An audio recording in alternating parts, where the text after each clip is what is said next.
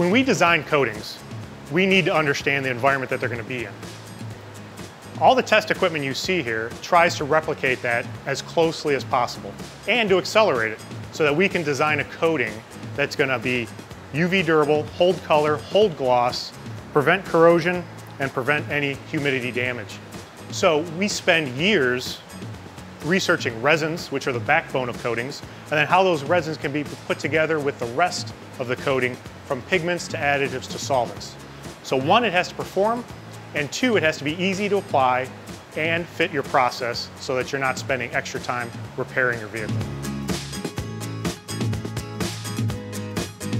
There's a number of ways to test for environmental factors. One is real-world exposure. We can send panels down to South Florida with some of the harshest UV rays around. We put them out on a fence for 6, 12, 3 years, 5 years. Then we bring them back and see what kind of damage is done. This is the longest test, but it's the most accurate. Then we have specific bulbs, from xenon to QUV bulbs, that also replicate sunlight and make it a little more intense to make that process shorter. Those are two ways to test UV. From a corrosion standpoint, we do have the old school salt fog test, but we like to push customers and our products to make sure they're testing to cyclical corrosion.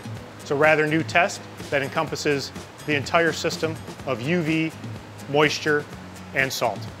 It's really what your units see every day, and it's what we test for and what we design our products for.